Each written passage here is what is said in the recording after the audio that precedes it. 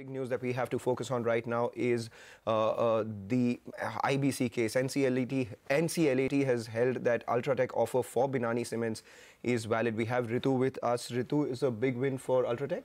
Well, absolutely. You know, the first time this case got admitted in July 2017, and since then there has been a tussle between the two bidders. And, you know, Ashmit, our reporter in the NCLAT right now, has just reported that the NCLAT has upheld Ultratech Cement's bid for Binani cement. Do remember, the lenders had also backed the bid by Ultratech Cement versus what the Dalmias had offered.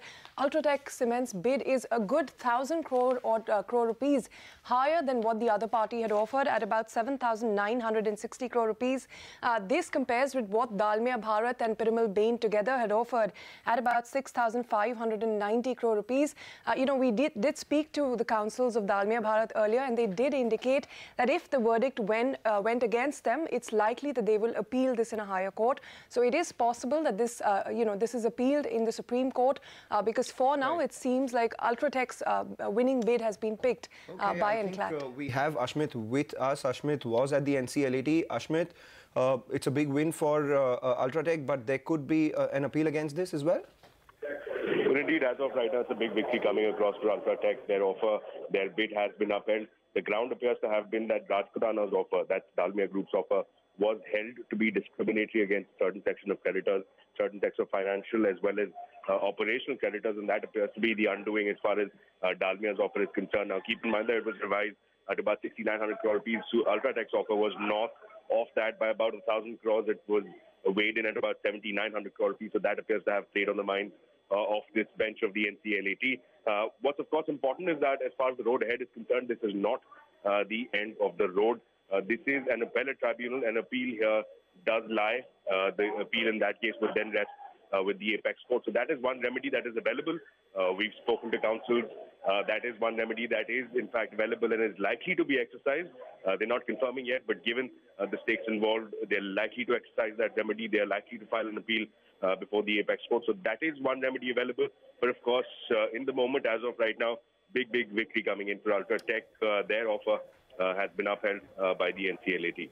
Right, big win coming in for Ultratech. The stock up about 3.5%. Ritu, you have more. Well, you know, in fact, as Ashmit was pointing out, NCLAT has held that Dalmia Group's offer was discriminatory for a few financial creditors. So let's just give our viewers a snapshot of how the offers compared. You know, with Ultratech's offer, the operational creditors were paid almost the full amount at about 620 crore rupees versus what the Dalmias had offered at just 185 crore rupees. And that had been, you know, a sticking point right from the start, that the Ultratech group had said that they are willing to pay much higher to the operational creditors because the payment to the financial creditors is almost the same for both of these parties. So yes, a very big win for Ultratech Cement, but you know, as I said, it's likely to be appealed in a higher court because Dalmia is clearly not ready to give this up just yet. All right, we also have Jaspreet Singh Arora who joins us. He's the analyst at Systematics. Jaspreet, what do you make of this verdict? Do you think Ultratech has enough strength on its balance sheet to take this, as well as what is your call on the stock? The street likes this verdict. It's up about 4% as far as Ultratech is concerned right now. Yeah, hi, good morning. So, see, the deal size is about 80 billion, which is what the Ultratech has bid for this asset. Now, if you compare this on the balance sheet size, the balance sheet size is about 465 billion. So that's about 20% of the balance sheet size, less than 20%. Right. If you compare it on an EV basis, EV is in excess of 1,000 billion.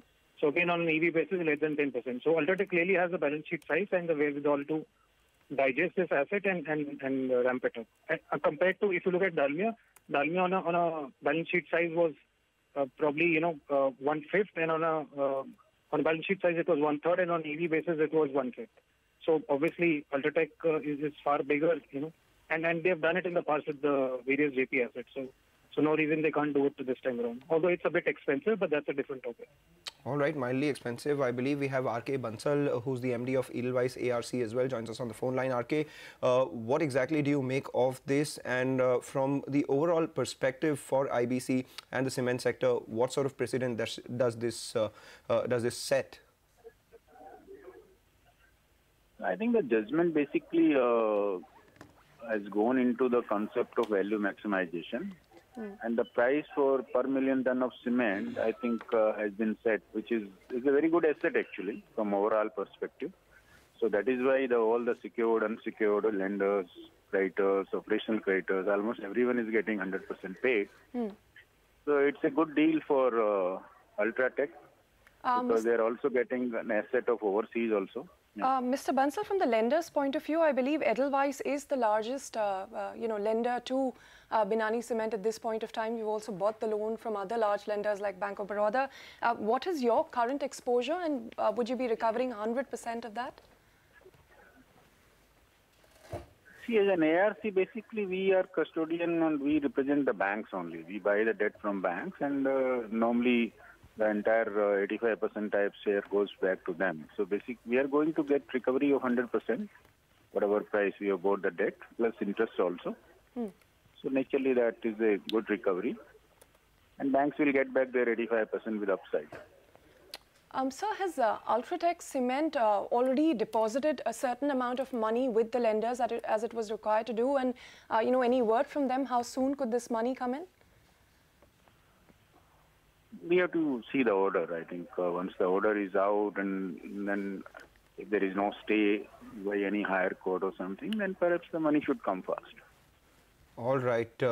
Hang there, Mr. Bansal. We also have Mr. Tulsian with us who joins us. Mr. Tulsian, the street likes this verdict so far. Do you think one should hold on to their horses or maybe go ahead and, go with the street's verdict on Ultratech actually buying Binani?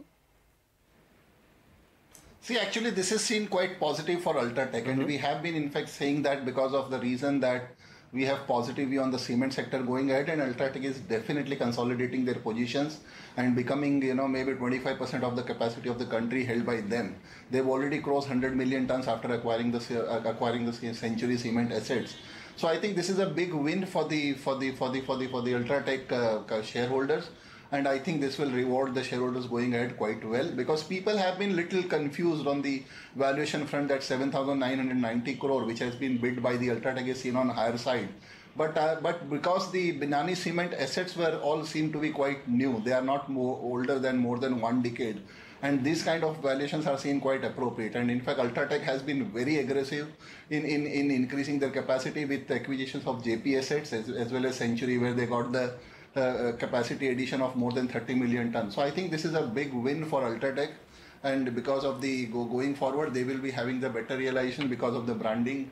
They command better realizations at Ultratech. So overall, and the best part is that this is setting a precedent going forward for the SR seal also, where probably, because this order is definitely going to get challenged by the Dalmia Bharat in the Supreme Court, and let's wait for the Supreme Court to verdict also. If they go for value maximization, I think this will set a precedent for the SR seal also, in which case the case becomes interesting for SR Steel also. But overall, seen positive for Ultratech winning this bid of Binani Cement at NCLAT. Mr. Tulsian, in that case, what would your call on Dalmia Bharat itself be?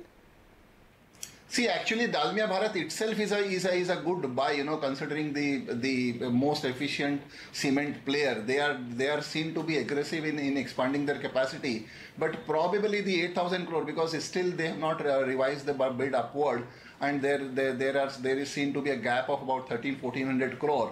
But I think if Dalmia Bharat would have acquired this asset, probably this would have seen stretching their balance sheet too far, and market may not have been very much comfortable with Dalmia Bharat acquiring this company for about 8,000 crore, because right now as of date their bid is at 6,700 crore. But I don't think that they are going to get that amount confirmed and accepted. So if you presume that Dalmia Bharat acquires it for 8,000 crore or maybe 8,500 crore, definitely that will be seen stretching their balance sheet too far. So it is better that Dalmia Bharat should not contest this claim of revising their bids upward and then try to grab the Binani Cement assets. Right, Mr. Tulsian, thanks a lot for joining in with your perspective. But Ritu, we understand that Dalmia Bharat will appeal against this? Well, absolutely, yes. Ashmit has confirmed with the counsel of Dalmia Bharat that they will be appealing this order by the NCLAT in a higher court, that is Supreme Court, which means, the battle is far from won. But do remember, in an earlier incident, when Dalmia Bharat had tried to move the Supreme Court at the same time, again, it was the NCLAT order that had allowed the lenders to accept a revised bid from Ultratech Cement. At that time, the Supreme Court had transferred the case back to NCLAT and said any matter with respect to Binani Cement, whether it was, challenging the order, whether it was establishing the eligibility, would have to be looked at by NCLAT itself. So it remains to be seen if the Supreme Court will admit that plea at all. And if it does, what the outcome would be. But this case is dragged on for over 1 year now, and there's, time value of money, of course, also being lost. So the sooner this case can be closed, the better it will be for all the lenders involved. But yes, Dalmia Bharat for now is not giving up, and they will be challenging this order in a higher court. All right, Ritu, thanks a lot for joining in. So that's the verdict coming in from the NCLAT, indicating that Ultratech's bid for Binani stays on. Dalmia Bharat to appeal against that. With that, we wrap up on Chartbusters, but you stay tuned to CNBC TV 18. Trading Hour comes up next.